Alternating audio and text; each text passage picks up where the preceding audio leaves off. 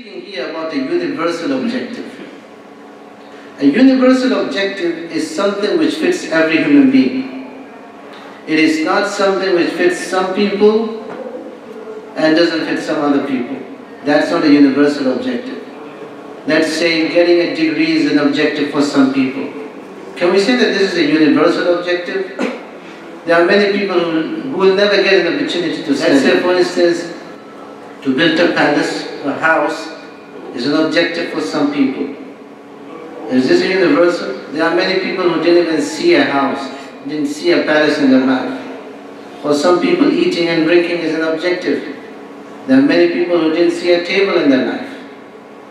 They passed away from this world as the Prophet ﷺ passed away. Aisha radiallahu anha says that the Prophet ﷺ passed away from this world without seeing a table filled with food in front of him. He didn't see it in his life. Forget about eating and drinking and all those details. He didn't even see that table. So a universal objective is something which fits every human being.